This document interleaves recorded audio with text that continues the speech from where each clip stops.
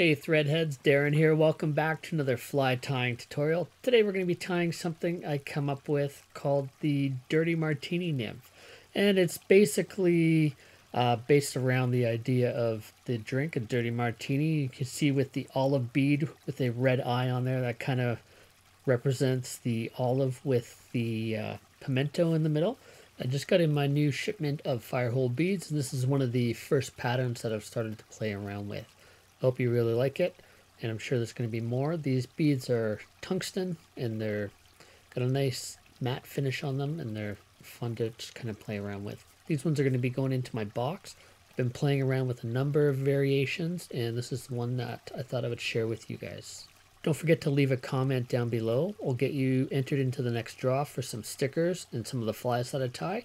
It's going to be really soon, so make sure to get your comments down below. Let's have a look at the material list and get started.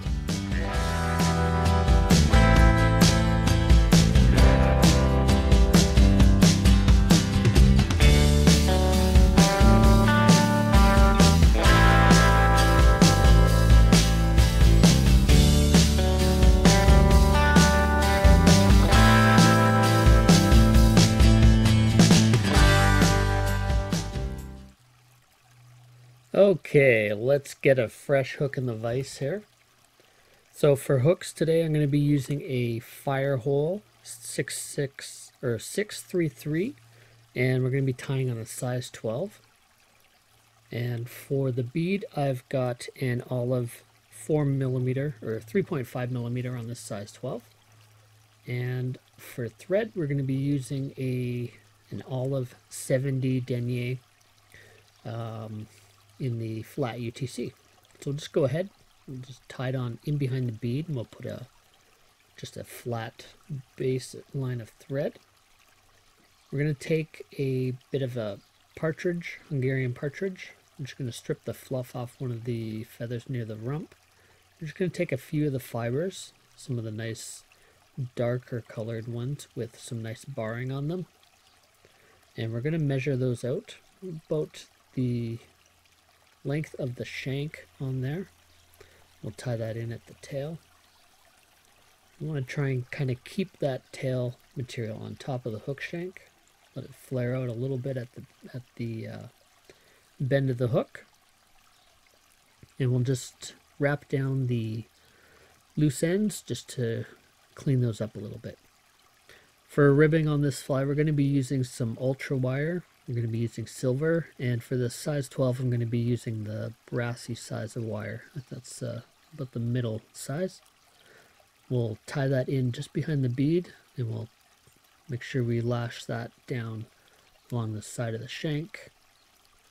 Add a few extra wraps in there just to make sure it's secure. And we'll place that in our material clip. So for dubbing the body of this, we're going to be using some Hare's Ear Plus dubbing, and we're going to be using the gold color. It's a nice, really lightish olive, kind of brownish color.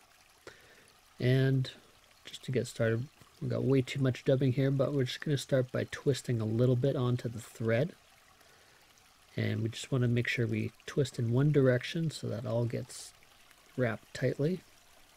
I like to start around the front just to kind of thicken that up first, and then we're going to create a bit of a taper towards the tail.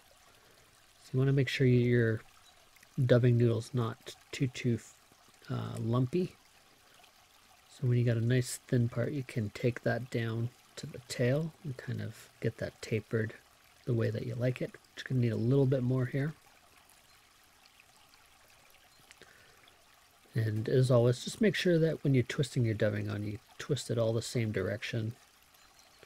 I don't use any wax here. And we'll go ahead and finish that up. See, we got a nice gentle taper. Now we're going to take our silver wire. We're going to wrap that up the hook shank. I'm going to give this a little bit of segmentation. I'm going to give this about 5 wraps here. You just want to make sure that the wraps are somewhat even. I like to give an extra wrap around the hook shank. And then we tie it off, and I like to make sure we go both in front and behind that wire just to make sure that it's locked in place, and then give it a tug upwards before you twist it off. Just give a little bit of pressure as you pull it, as you twist it, and it'll pop off fairly easily. Now for the thorax, I'm going to be using some seal dubbing here, and this is the olive color, and this olive is actually fairly dark and it's got a lot of contrast.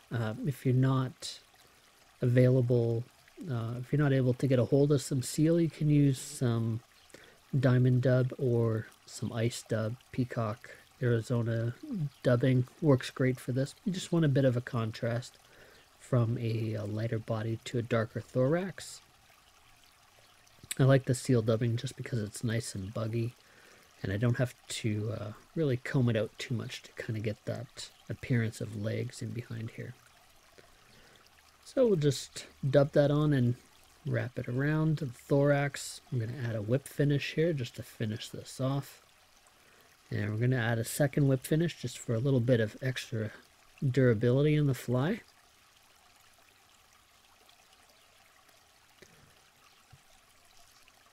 And we'll just clean up those little ends there.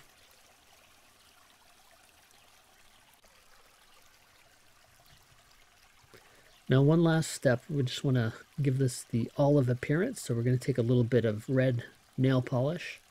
We're going to take a toothpick, and I just clipped the tip of that just a little bit so we got a little bigger surface area, and we'll just give that a dot on each side of the head. So this could also double, I suppose, as an eye placement for this nymph.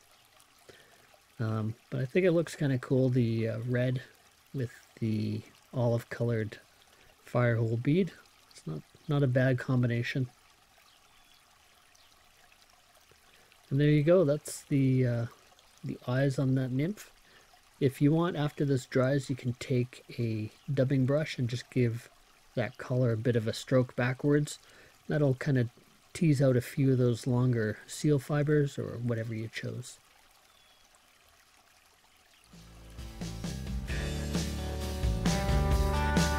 Hey fly tyers, thanks for stopping by and checking out my fly tying videos. If you enjoyed the video and want to show your support, hit the thumbs up and share it to your social networks. I hope you consider subscribing to the channel, and if you do, be sure to hit the bell icon to get notifications on my latest fly patterns, tips, and reviews. If you have a question or comment, leave a message below.